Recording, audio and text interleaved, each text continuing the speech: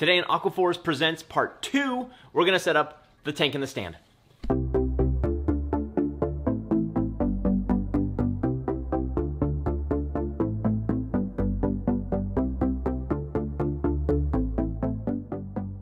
Even though this series is all about featuring Aquaforest products, this episode is actually all about Reef Octopus, and specifically it's about the Reef Octopus Luxe T90 tank and stand, which, if I'm being really honest, 2 months ago I didn't even know that it existed. When I think of Reef Octopus, I think about their pumps, their wave makers, but of course I think about their protein skimmers. The boxes for the tank have been sitting in my living room for 3 weeks now, maybe 4 weeks. I've resisted taking a peek inside, even though I really want to see what this tank and stand looks like. I'm trying something new on YouTube where I'm breaking my videos up into chapters. So if there's a specific part of this video you want to see or you want to come back to, just scroll down, click on show more, and click on a timestamp and it will take you right to that chapter. And as always, it really helps our channel out if you hit that subscribe button, turn on the notifications, and like this video. Okay, that being said, my first thing I need to do is build the stand, but I kind of want to take a peek and look at the sump and the tank first, so let's do a little sneak peek real quick. This one looks open because my kitties got into it. Acrylic sump. Comes with the plumbing, and then I see in here a Reef Octopus return pump, filter socks, all sorts of stuff. See in there? See? All right, sneak peek into here. This is the Reef Octopus luxury system, the Luxe T90. Ooh, never mind, you can actually see a lot. Here's what we got here. Looks like it comes with a mat. Accessory pack. Oh, okay. I'm saving the best for last. Okay, that was just enough to make me excited and to wet the palate. Onto the stand.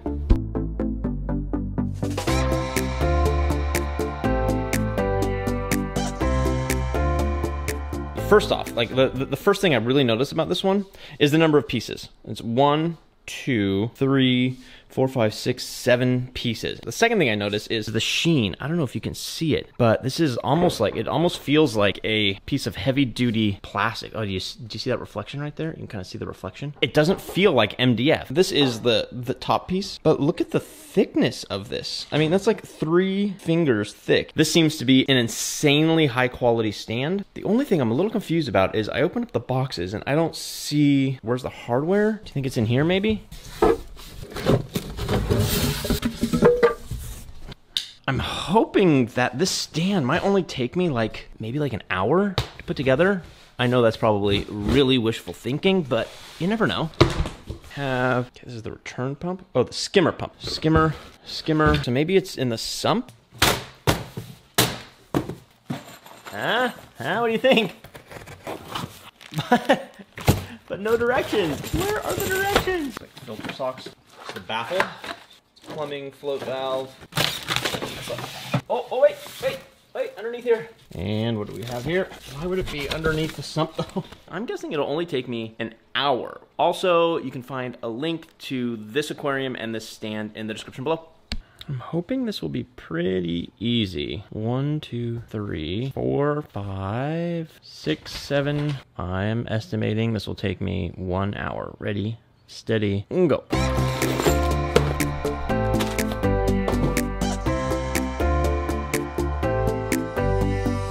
I just think it's so much easier and so much more satisfying to have all of your hardware organized first. Step 1, let's see, put a sidewall on. Okay.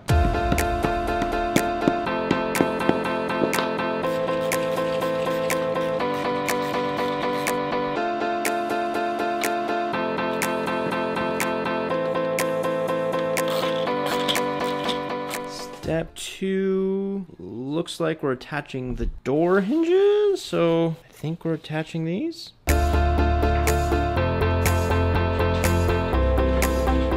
Step 3, piece. We got this piece on. We have this piece on. Yeah, okay, so we're attaching those to the side? No, those are the door hinges.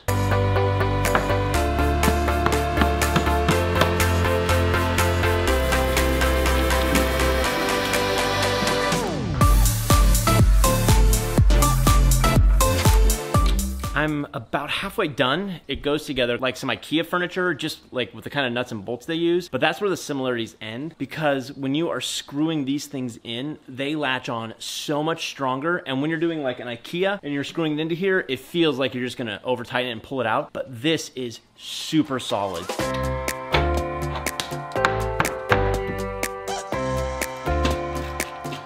Okay, I'm an hour and 4 minutes in, and I'm not done like I thought I would be, but honestly, I would say 30 minutes of that, half of that time has been because of filming. Step 4 looks like we're gonna put the top on next, which I believe is that piece.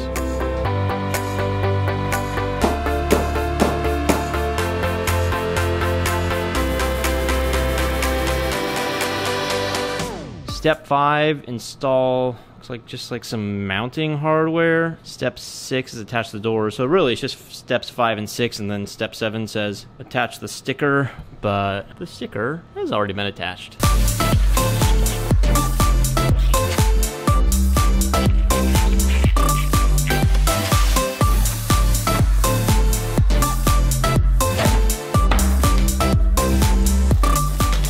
Forgot. I mean, I didn't forget. I knew I had to do it. I haven't secured the top yet, but I forgot when I was moving it, and so I lifted it up and it popped off. This is done, and wait, how long did it take me? And the time was 1 hour and 41 minutes, and probably 40 minutes of filming. So, you know something, it probably only did take an hour, which really isn't that bad.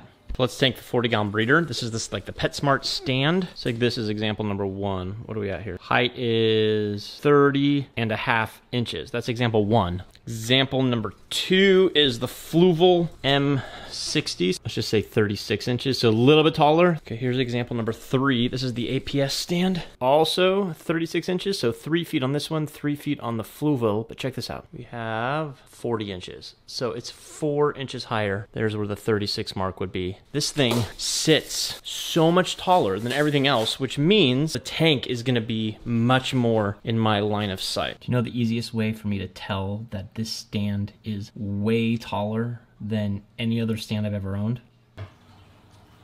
Because I can actually sit inside of it completely upright. That's how big it is.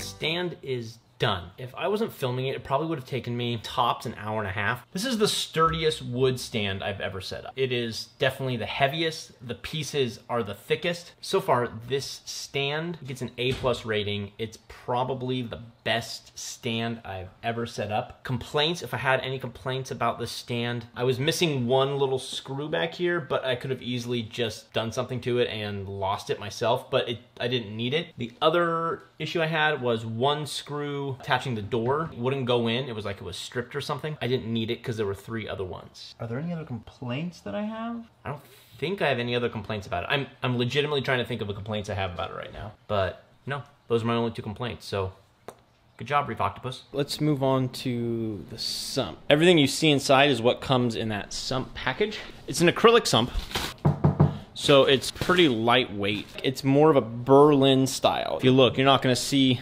baffles. There's one baffle, I believe, and I think it's this package here. So that you have basically one large main compartment where you put your huge oversized protein skimmer, and then you have your return compartment, which will control the water height, and it's also for your gravity controlled auto top off, which is included. 2 flexible tubing. We're gonna use everything stock. We're not gonna do anything fancy. We're gonna use everything stock. Return pump, circulation pump, the AQ3000, 925, the Octo filter sock. Okay, so this is the filter sock. It attaches onto the side like that. So, I mean, it's something like that, a baffle. So I believe what you do with this is you're going to take it, something like this, and then you're gonna have a baffle compartment. So you install the baffle, then you put your return pump over here. Unions are really nice if you've never done a tank before. Having these unions makes removing things really easily. So it has unions. It just has a clear front here, but then all the sides and the back are gray. So let me undo the plastic and then put it in there to see what it looks like and see how it fits. good actually. Overall, it's just a really good fit. You know, just a little bit of gap on each side. You can even see kind of cool down here. The bottoms are rounded even, so it gives us this really clean look to it.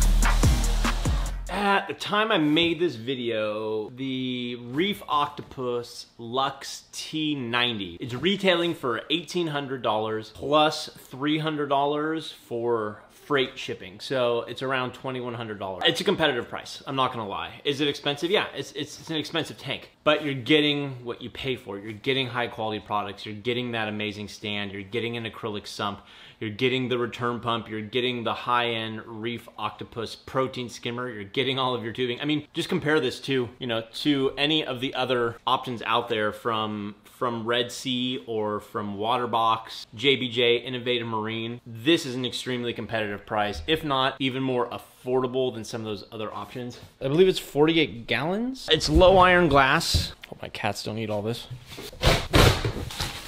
I haven't looked at it, so I'm glad to see there's no gigantic cracks or anything like that.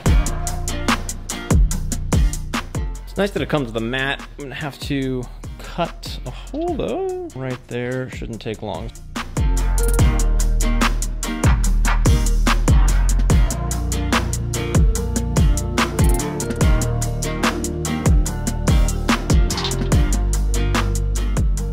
Tank is in. A couple issues we had setting it up, not big issues. The mat was not quite cut right. So instead of running like straight back like this, it ran at a little bit of an angle. The issue's been solved, we just had to cut it a little bit. It's a really clean system. Super clean light, beveled glass edges. The back is where it gets really, really interesting. This section here is where you put in the auto top off water. My only concern about this is that it's not very large. Here's the overflow, okay? The water runs here, it runs all the way down and into here. So that means this whole back area here is the auto top off reservoir. But it's really, really thin. See how thin that is right here? I'm not sure how much it's gonna hold. Am I gonna have to refill the auto top off every single day so that you can see how much is left so you know when it's getting low? I am loving the fact that this weir runs the whole length. So you're gonna get an amazing surface skim, unlike any other tank I've ever had. This is where the water drains down and it goes down to this. This is something I've never seen before in any tank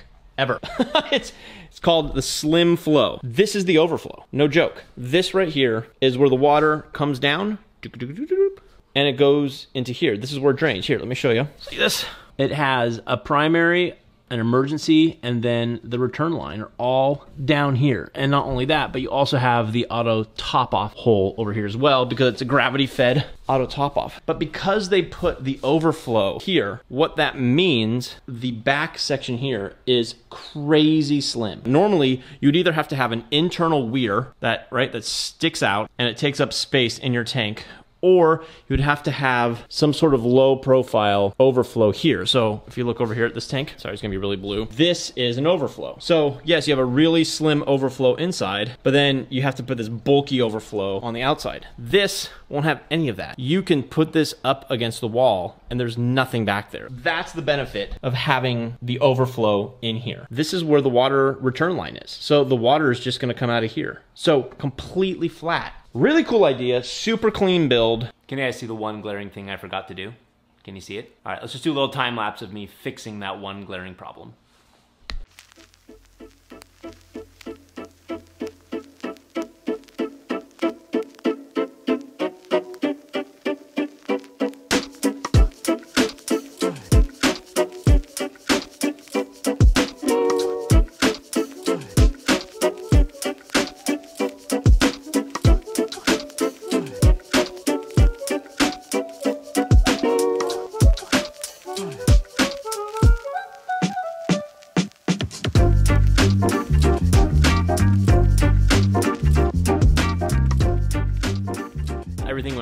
really smoothly. This is definitely one of the best, if not the best builds I've put together in terms of quality-wise. Links to it are gonna be down below. A huge thank you to CoralView, to Aquaforest, and to Reef Octopus for sponsoring this build. I know we didn't talk about much Aquaforest, even though the series is called Aquaforest Presents, but we'll do more Aquaforest next week, I promise. If you like this video, if you could please subscribe, that way you're not gonna miss out on any parts of this 10-part Aquaforest Presents series. Coming up next episode, episode 3, is one we're calling The Setup. We're gonna set up all the rest of the gear. We'll see you then. Happy reefing, everybody.